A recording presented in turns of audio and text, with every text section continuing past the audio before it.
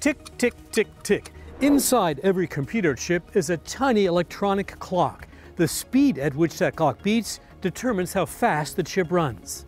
Recently, an Intel Core i9 chip set a new world speed record.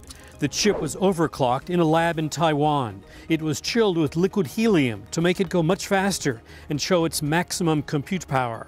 The chip's internal clock reached 9 gigahertz. That's 9 billion beats per second, making it the fastest chip ever. How fast is 9 billion beats per second? Think of it this way.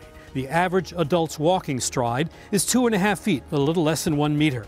If you took 1 step per beat, in 1 second, you could take 170 trips around the circumference of the Earth. Or, if you scooped 1 shovel of dirt per beat, in 1 second, you could fill Egypt's Great Pyramid of Giza 20 times. This is the blinding speed of a 9 gigahertz chip. I'm Walden Kirsch.